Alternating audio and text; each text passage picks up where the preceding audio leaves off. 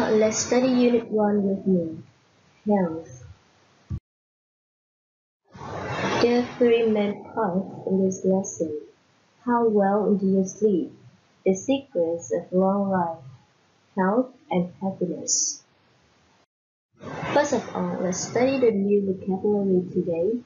Let's read out loud the words together with me. Fall asleep.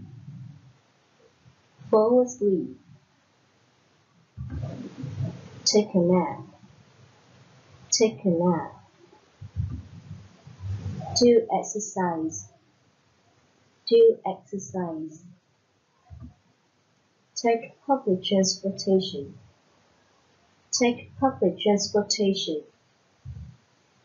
Eat out in restaurants. Eat out in restaurants. Go gardening.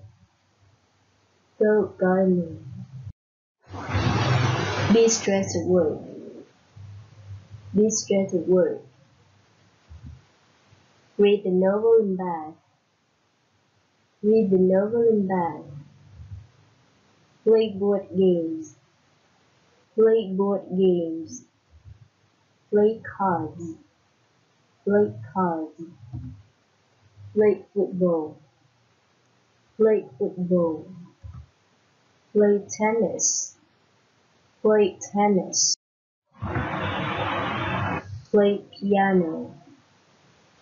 Play piano. Do homework. Do homework. Do yoga. Do yoga. Do nothing. Do nothing.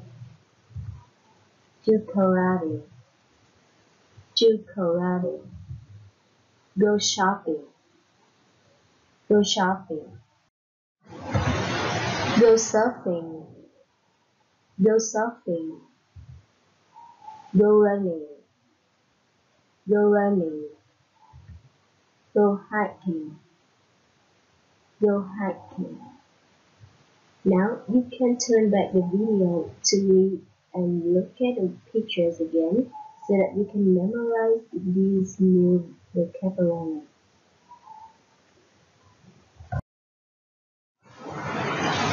After you remember the vocabulary, I'd like you to learn the ways to pronounce S in English. There are three ways to pronounce S, and is.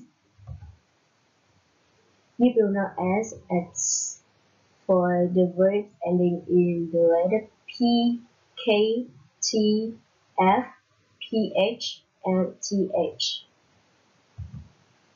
Besides, you pronounce S as for the words ending in letter B, D, G, L, M, N, NG, R, V, and Y. And the last way, you pronounce S as is for the words ending in CE, S, X, E, SS, CH, SH, and GE. For example, feels, sleeps, dances. Feels is ending in L, so S here is pronounced as Z. Feels, and sleeps ends in P, so S here is pronounced as S. Sleeps, and dance finish with CE. So when you add S after dance, it will be pronounced like dances. And now, let's study the grammar part. In the lesson, you have to remember the ways to use three different points in grammar. First of all, think of the simple present tense. The second one is present continuous tense. And the last one is the adverb and expressions or frequency.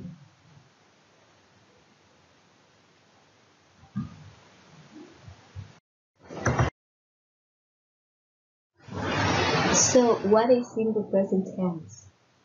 Is it a tense used to describe the habits and the routines? For example, I eat an apple every day. So I eat an apple every day is a habit of someone. And besides, simple present tense is used to describe the things that are always true. For example, the sun rises in the east is a fact. So we use simple present tense to describe the sun. And how about the structure? In affirmative form, we have two ways to use the simple present tense. If the verb is to be verb, so we can use is, am, and are.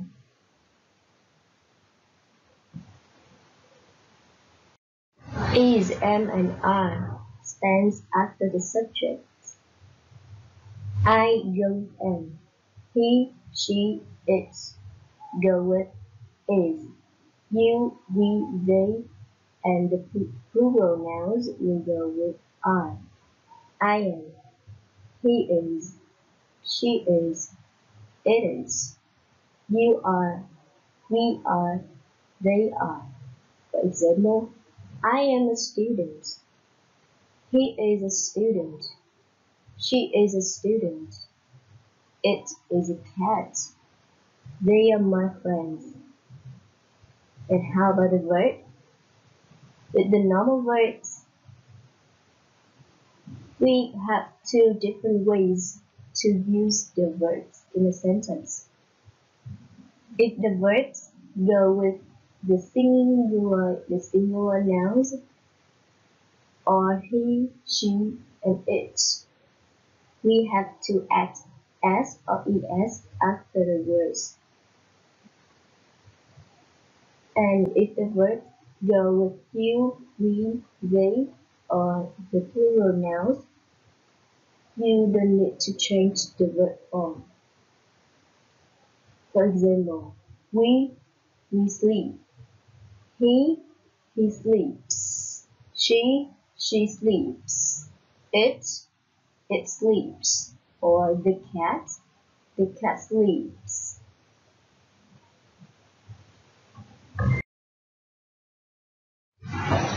So how about in negative form?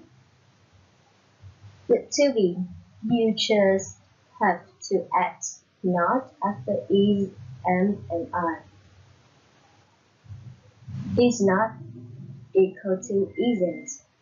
Are not equal to aren't. For example, he isn't my friend. These aren't my books. And with the verbs,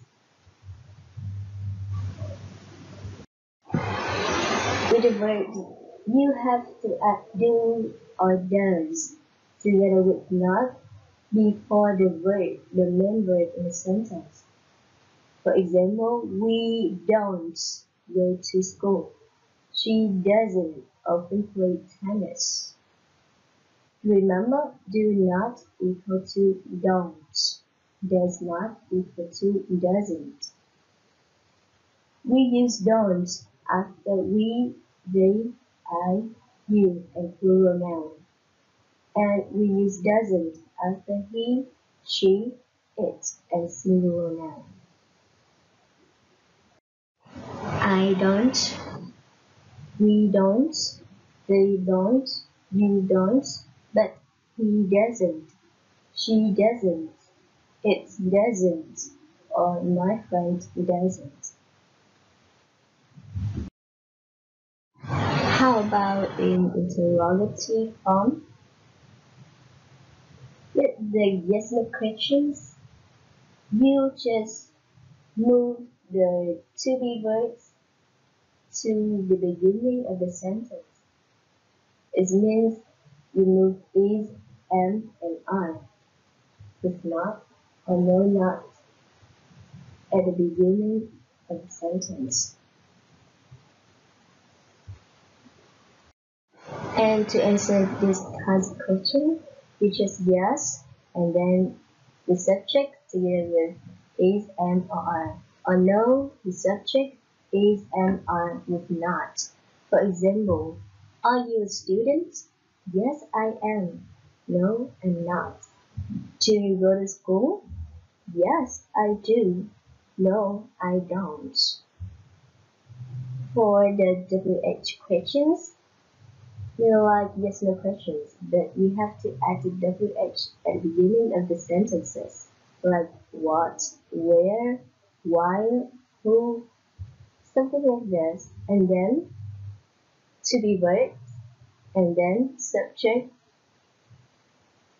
and with the normal verbs we have borrow, do, and does.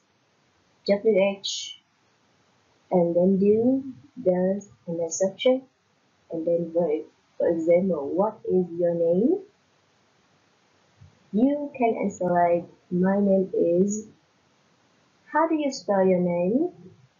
And then answer the question. For example, my name is Yi, and I spell my name as N-H-I.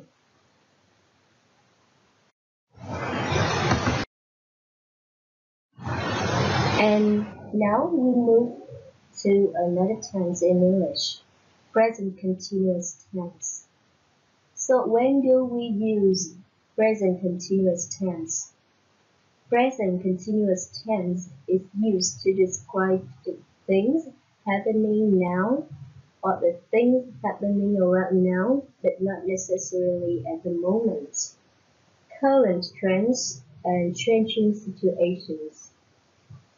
Okay, so three formulas of present continuous tense are affirmative, negative, and interrogative. In affirmative, you have to use the subject, and then to be verb is am, are, and then ing verb. For example, I am working. In negative form, you just have to add not after to be verb, like they are not playing soccer at the moment, or they aren't equal to are not. They aren't playing soccer at the moment. And interrogative form, you just have to move is, am, and are to the beginning of the sentence of the question. For example, is it your pen? And to answer this kind of question, you just yes or no with the subject together with the to be after that.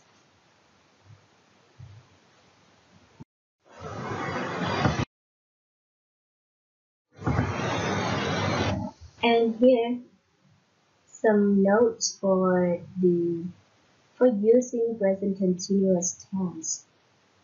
That is, we don't usually use stative verbs in the present continuous tense.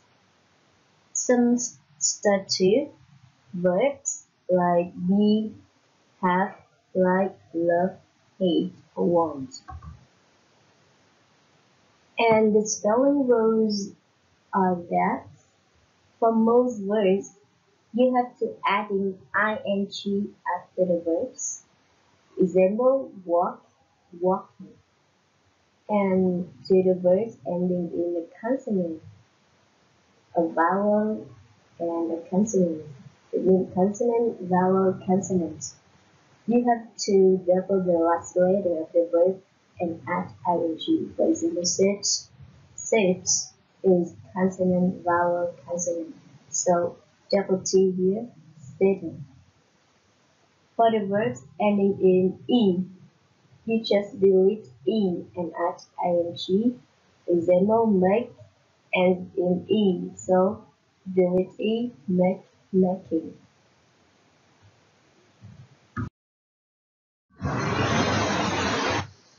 So how about the adverbs of frequency? The adverbs of frequency usually go before the main verb or after the verb to be.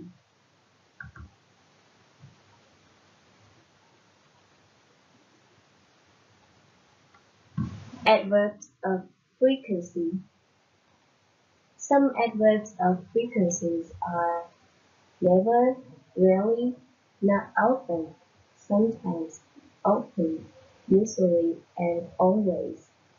It goes increasingly from 0% to 100%. Never, rarely, not often, sometimes, often, usually, and always. You can see some examples on the screen.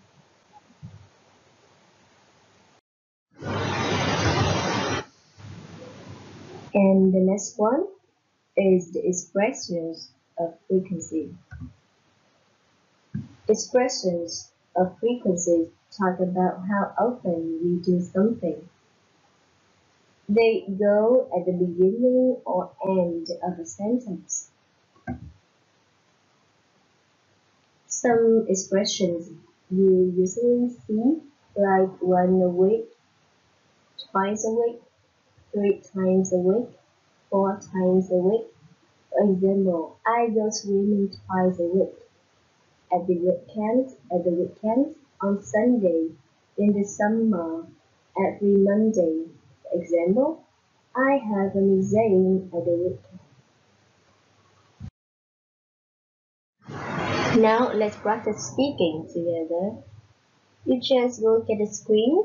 See, there are some questions on the screen and you just practice yourself answer these questions. How often do you exercise? The answer is with the expressions of frequency. Well, for example, once a week. I do exercise once a week. Next one, how well do you sleep? There are some questions that you have to practice speaking. Answer them right now. Do you often feel tired? How many hours a night do you sleep? Before bedtime, I often. At the weekend, I. How often do you wake up in the middle of the night? Are you often sleepy during the day? Now we move to the reading part. Here is the secrets of long life. You see below the picture we have the word centenarian. Centenarian is the person who can live to 100 years old. So now let's read the text and then you look back here and answer these two questions. Why are the people of Okinawa famous? And what are the reasons for their good health?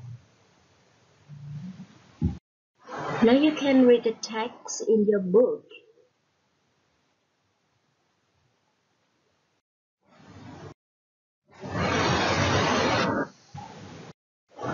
Now let's move to the listening part, the secrets of long life.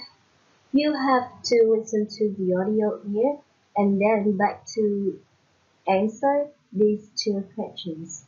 Listen to the radio interview and answer what does David want to know and why is he in Sardinia. Let's listen. 1.4 Unit 1B. No one knows exactly the reason why some people live longer than others.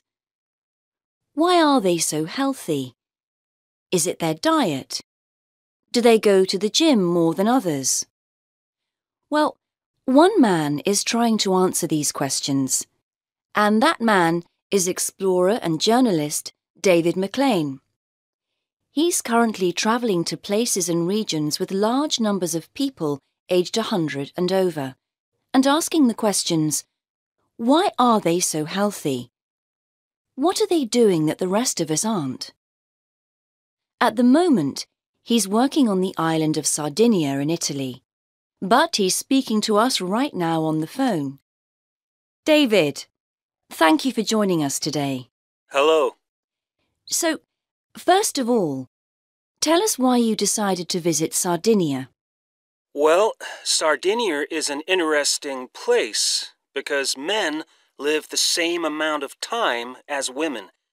That isn't normal for most countries. Men normally die younger. And does anyone know the reason why people live longer in Sardinia?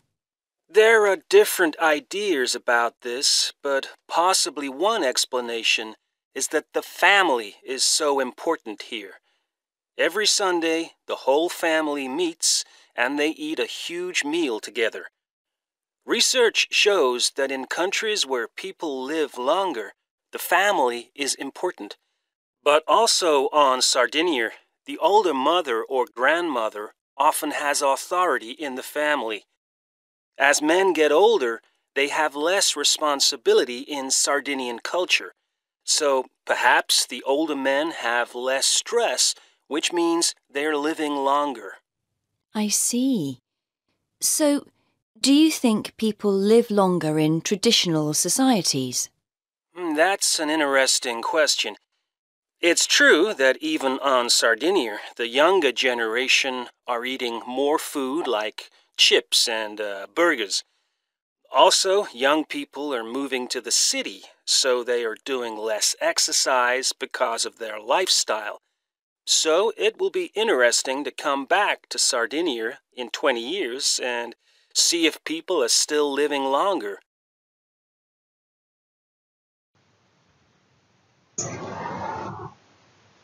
And this is the end of the audio. So now back to the screen, you have to answer these two questions.